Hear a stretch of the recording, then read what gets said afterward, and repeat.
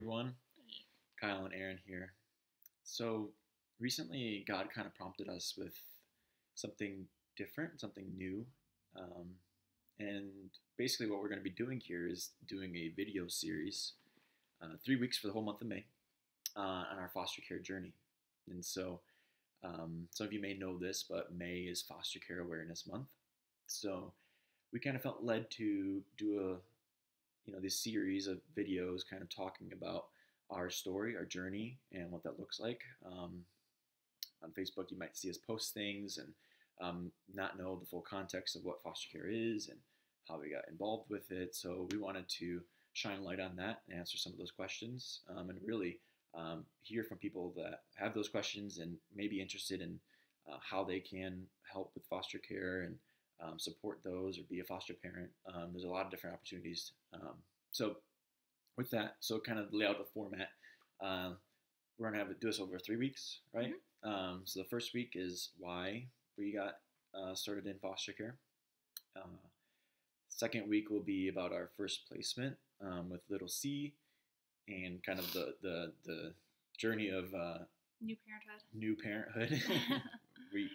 Yeah, foster care and parenthood was the first step in our journey.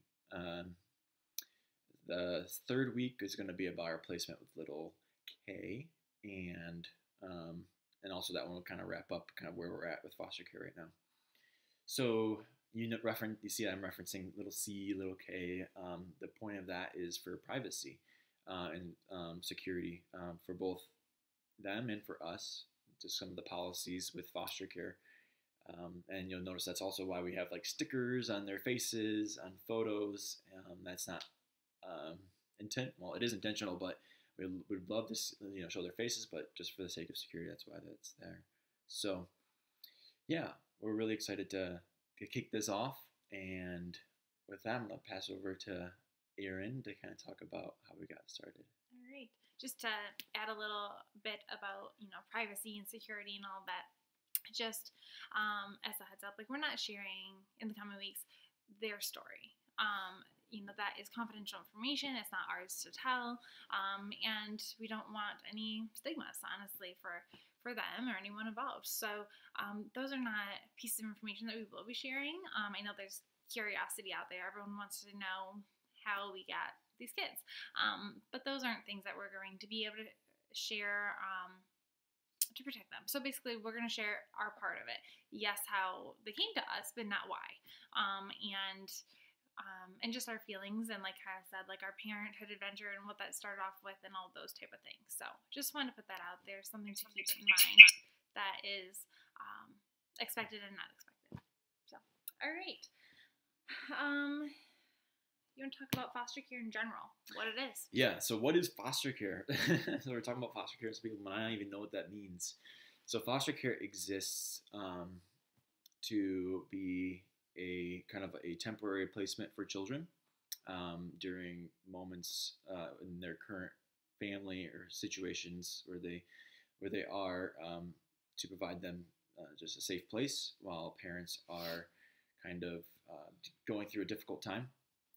It could be with housing. It could be, unfortunately, there's cases of abuse and neglect. So foster care exists to kind of be that temporary placement for children outside of their normal home. And that's where foster parents come in, the ones that are taking in those children for a temporary time, for the parents to have opportunities to kind of better their situation and prove that they're able to care for the children in a safe and appropriate way. So the goal of foster care is always reunification with the biological parents. So that's our goal for foster care. And yeah. All right. Very good definition. Nice Thanks. work. So I want to give a little bit of background. So I worked in the social work field, so working in foster care. I was a licensing worker for 3 years at a private agency. So I licensed homes. I did all the training that you have to do when preparing to be a foster parent. I did ongoing trainings and supports for those foster parents. And then I also did child placement. So I, called the foster parents and placed them in their home. So after 3 years, it was time for me to exit that workplace, and you could definitely call it burnout. Did you know that average burnout for foster care workers is 2 years? So it's a really hard job, and so I just point that out to say, like, if you do get into this and you are interested in becoming a foster parent, have grace with your worker because they go through so much. It is a hard job. And so, they have so much responsibility.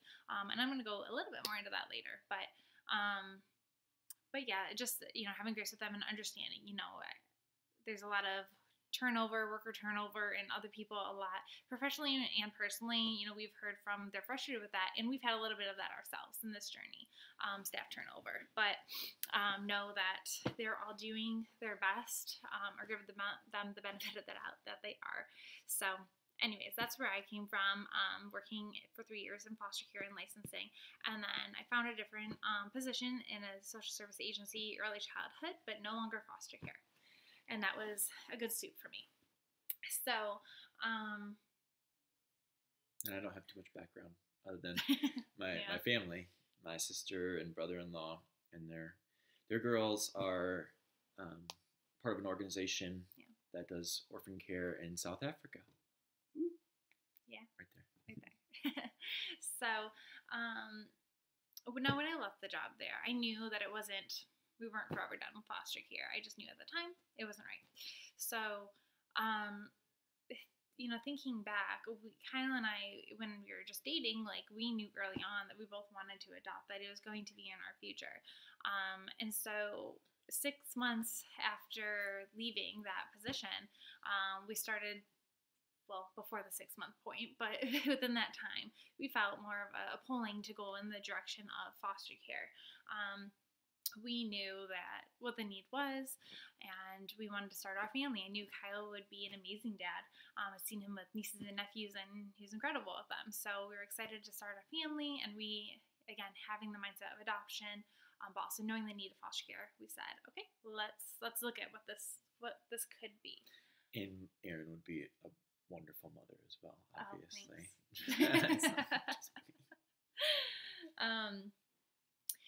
But when we started talking about this, we want to be transparent with you guys and share, like, what our fears and our hesitations were. So yes, we knew the need was, but it was also in working with it, like I said, burnout had been experienced. So it was very tough, and I knew the brokenness of the system. I knew the emotional toll that it took on foster parents and birth parents and these children, and how, again, things are just not perfect in so many ways.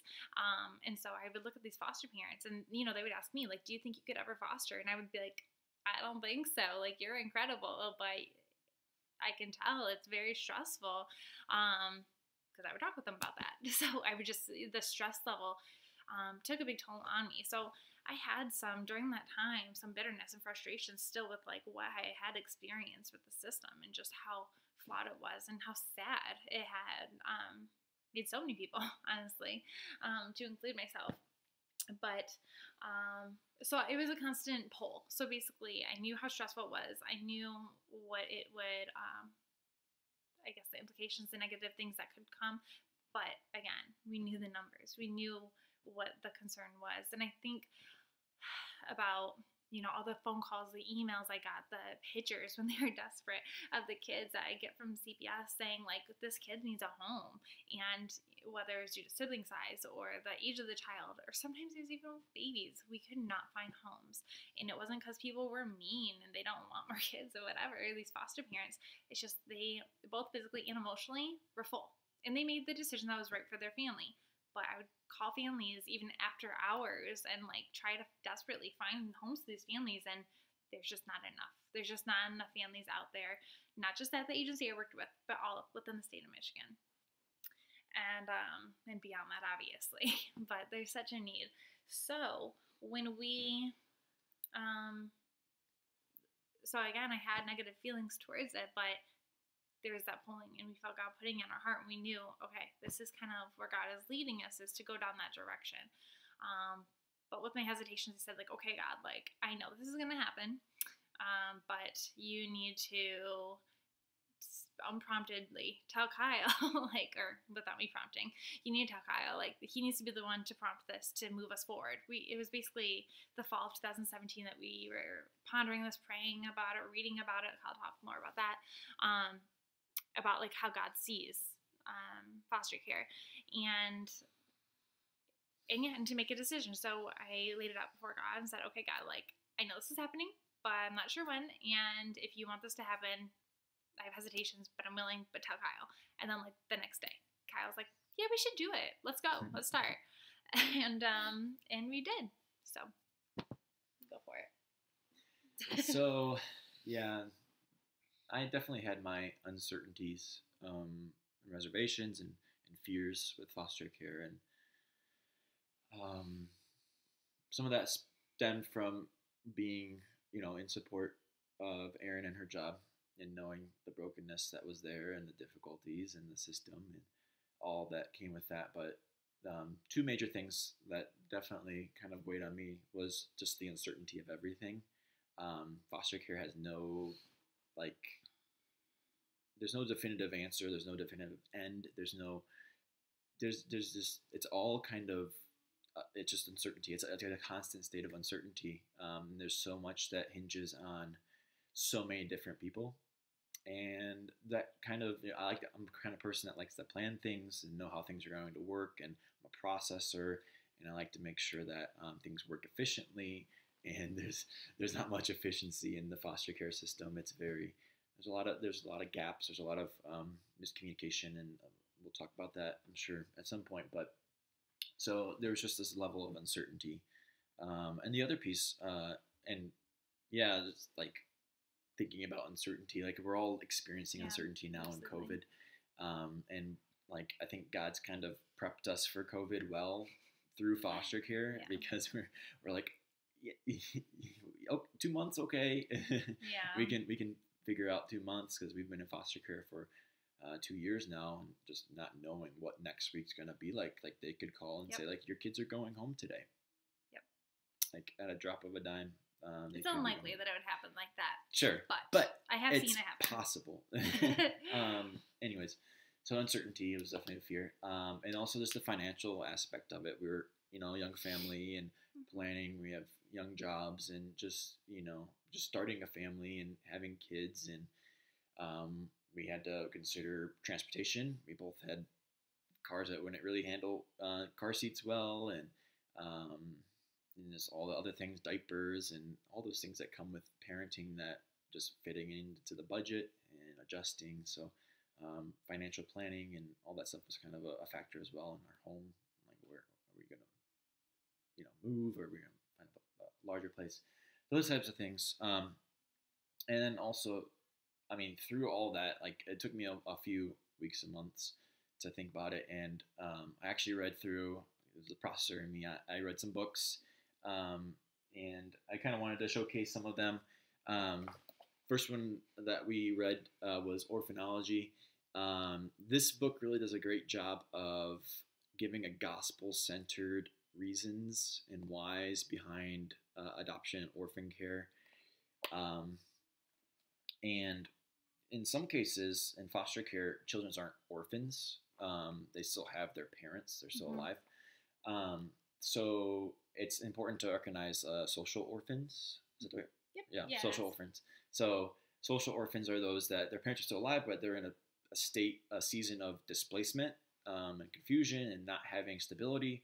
So a lot of foster children are more like social orphans, and it fits into the same reasons and whys of understanding caring for orphans that Scripture calls out, because these children, they need security, they need stability, they need parenting roles and figures in their lives that are going to show them God and the Father and grace and all the things that they need to develop appropriately.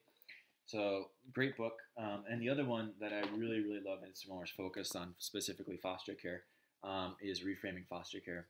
And this one just answers a lot of good questions and worries and fears that you may have while entering into foster care, orphan care, and adoption. So I definitely recommend this one because it just answers practical questions and also gives practical answers to things that people might ask you on your journey and like why are you doing this, and yeah, a lot of good topics in this one as well. So those helped me kind of have more of a foundation, a gospel centered, focused lens on why we should do this and why God calls us out to do this, and understand that's part of our story and what God's calling us into. And then I was like, yes. Yeah. So Kyle said yes, and therefore so did I, in January of 2018. And then the next opportunity I got, I called the agency that I'd been looking into being interested in being licensed through, and we started our orientation. And so, we notified all of our family and told them all about it. And they already kind of had an idea that we were thinking about it, but we were like, okay, we're doing it.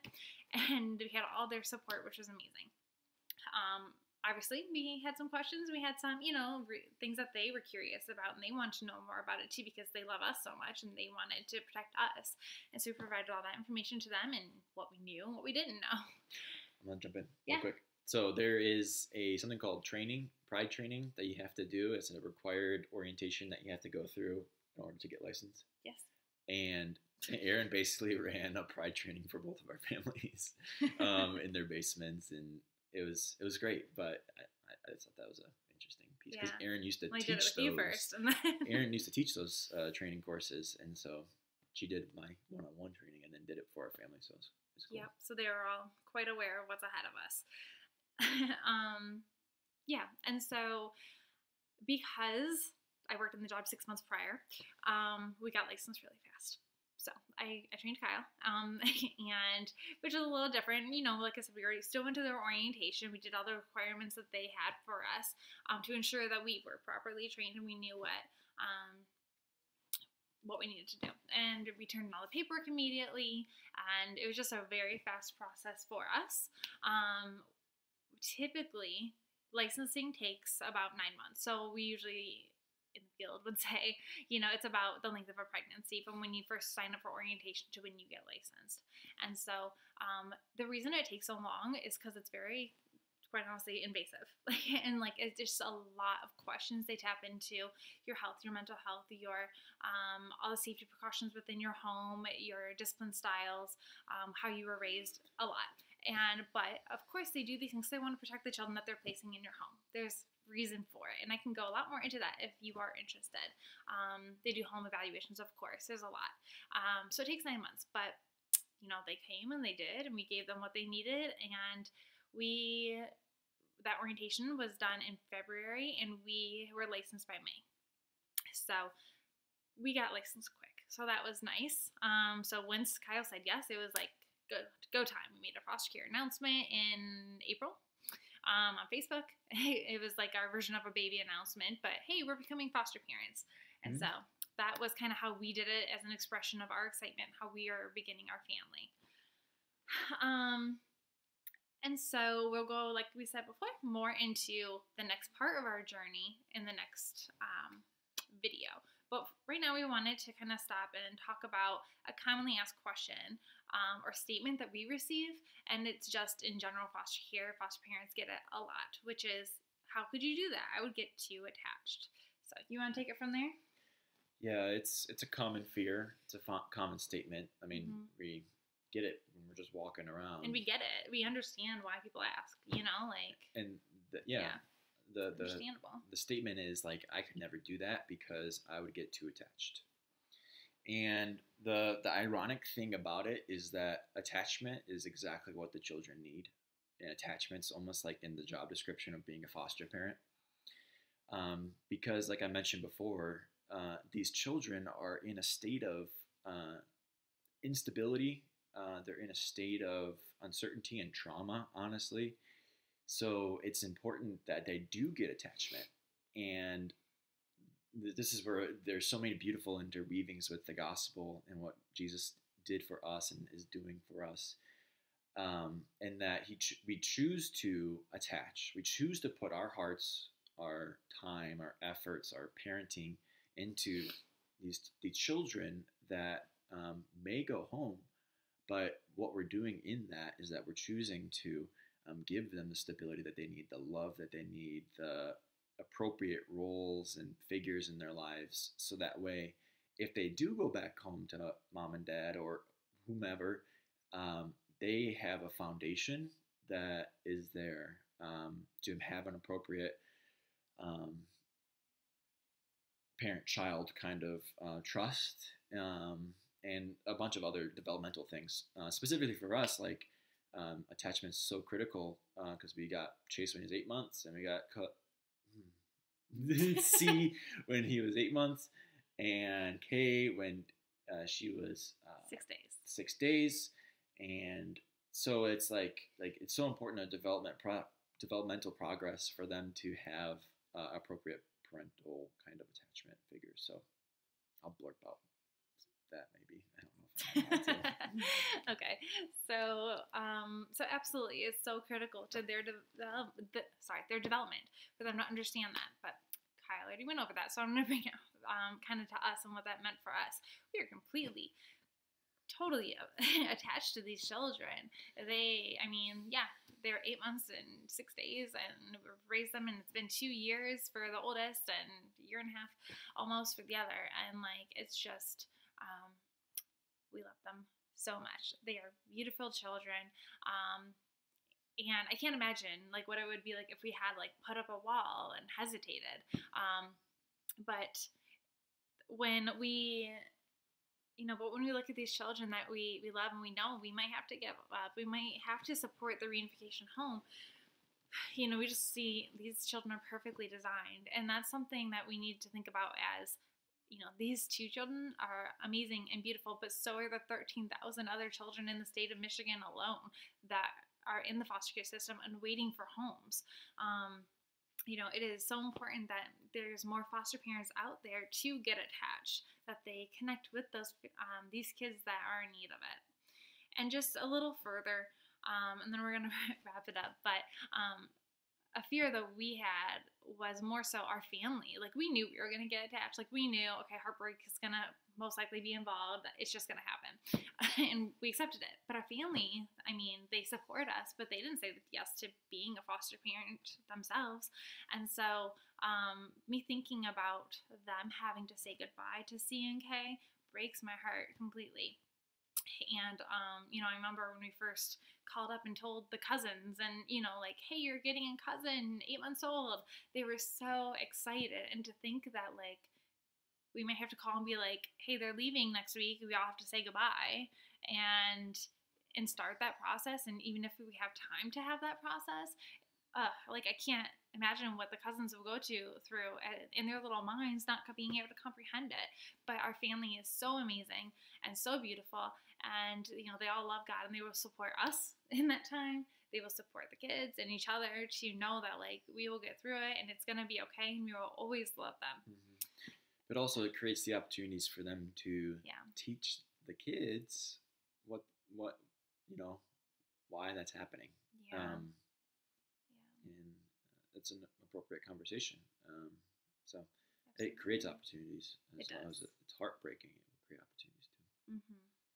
And I want to highlight some of the ways that they've been amazing to us, because these are ways that you can reach out to others. And that's, our family has come in and babysat so many times, for date nights or for just going to work or ministry things. And so we can run errands, different things like that. They've given us tons of hand-me-downs and then new clothes and new toys. And, sometimes it's for special occasions. Sometimes it's no occasion at all. They've made meals for us during placement or difficult times. They've picked up the kids from daycare during a time of crunch hour and helped with visit transportation and things like that. And sacrificing going out of town to help us out with babysitting purposes. And so it's been amazing. And these are things, like I said, that has really been our village and helped us during this time and continues to. And they will, these are things that you can do to reach out to foster families that make the meals, donate clothes, diapers, whatever it is. Gift cards are incredible. And if you don't know any foster families, then you can reach out to a local agency or church that has foster care ministry and see like what can we do and how can we support a foster parent who maybe doesn't have that many supports. Those are ways that really foster parents need, because needs that foster parents have, because not everyone has that many supports, but truly it makes a world of a difference. So our fear is that they're going to get hurt, but we also, our family and us, but we also know that like this is what God has for our family. We appreciate so much the love and the sacrifice that they've made for us, and so we can all come together and love on these kids, and they have all done their part in foster care. So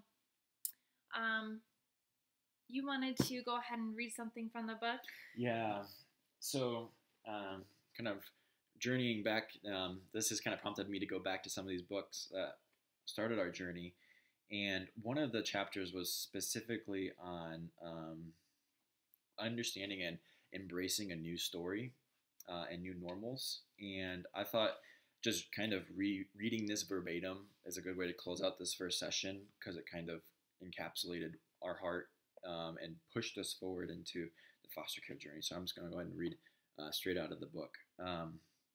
While it can be said that foster care is the means by which we may bring about change in a child's life, it's equally true, if not more so, that foster care is a process through which God radically transforms our lives as well. And that's true. That's happened. Their story changes ours, not with easy and light things, but with hard and heavy ones that expose the faultiness in our own stories and begin to produce a new and better stories together as a result. Our world was too small before, our faith was too shallow, our theology too narrow, our dreams too temporary, and our family too isolated, our Christianity too comfortable, our worries too finite, our relationships too homogeneous, and our prayers too selfish. At the heart of the gospel is a radically pursuing God who went to extravagant lengths to enter our story. A God, Scripture says, will flip over a house upside down in order to find a lost coin. He'll leave the 99 sheep to secure in the fold in order to chase down just the one that's wandering astray, and throw a lavish party for a son that's no longer lost, and in the most eternally epic of proportions, step out of the comfort of his glory in order to embrace us in the brokenness of our humanity. And he chooses to wrap himself in the flesh that would allow him to both to be with us and ultimately to be torn for us.